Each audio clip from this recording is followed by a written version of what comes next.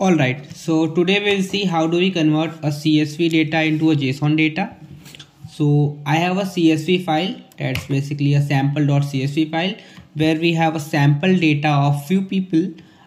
Informations are like ID, first name, last name, email, gender, IP address. Alright, so what we want is we want this data to be converted into JSON. So I will just show you what we are expecting. So this is the information we are expecting. This is the same data in JSON format. You can see this is our original data in CSV. This is our converted data in JSON format. So you can see it's well readable, well indented data in JSON format. All right. So let's see how do we convert it. So it's stored in the out.json file, but we will store the same information in sample.json. So let's see how we do it. All right. So let's just import the CSV and JSON libraries.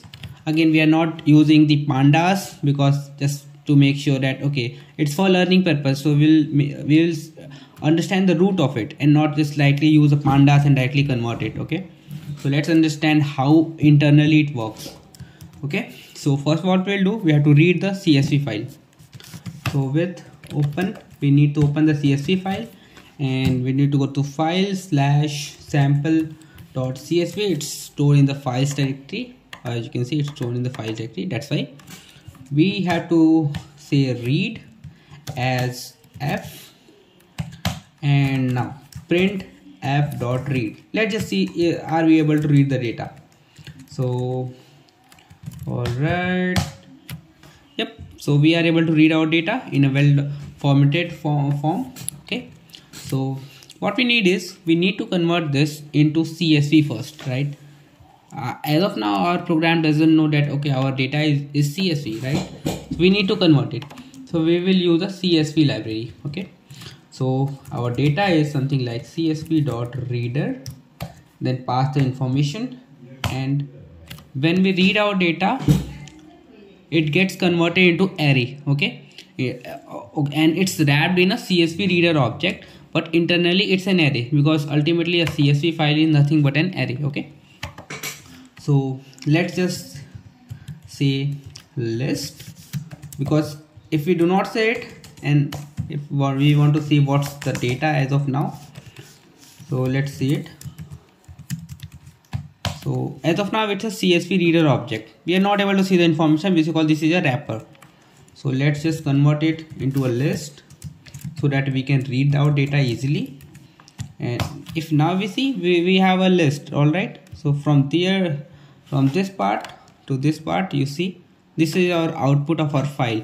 First row will store the information of column names, and all the other rows or all the other data in our list will store the information about our data.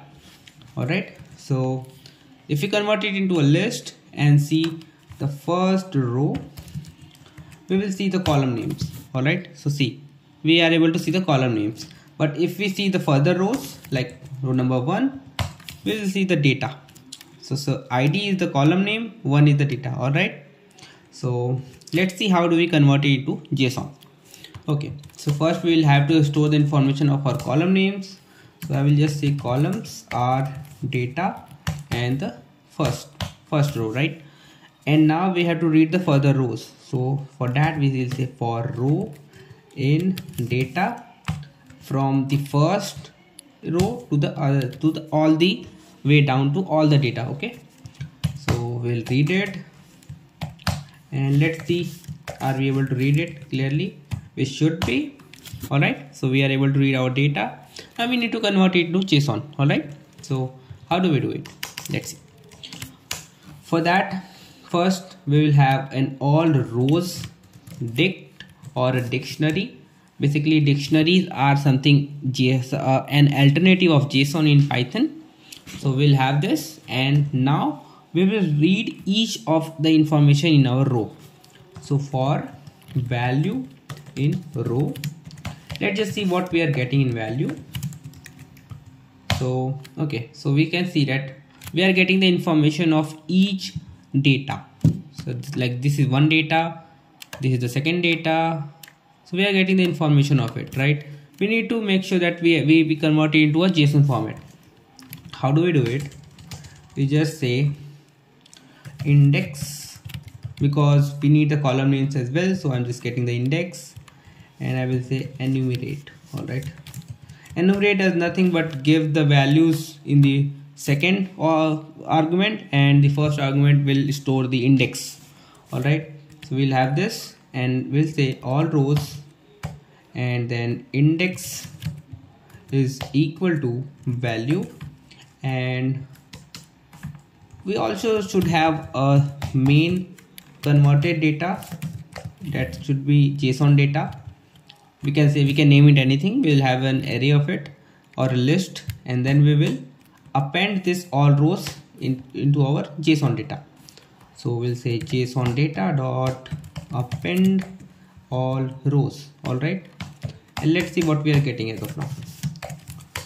All right, JSON data, and if I just print it, you can see, okay, we are getting our information. All right, but we are not able to get the key names. So how we will get it? Okay, so for that we'll say columns and then index. All right, and if I just clear the screen and print it now, so you are getting some information. If you read it clearly, it's exactly the data we require in this format. All right, but what we have to do is we have to write this data in sample.json. So how do we do it? Simple, we just open another file with open file slash sample.json,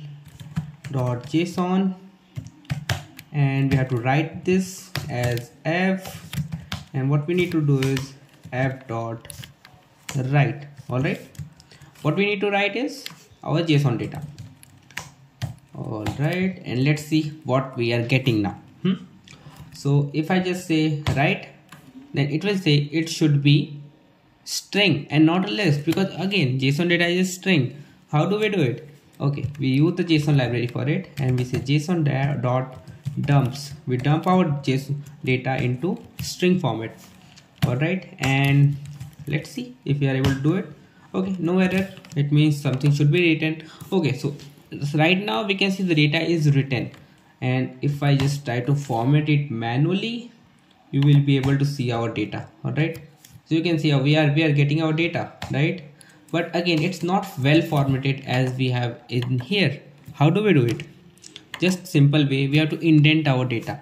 So in dumps, one more parameter is there, which is called indent, and let's say 4, indent by 4 spaces. All right, so now if we just run it again and see, now we have the sample.json, exactly what we had in out.json.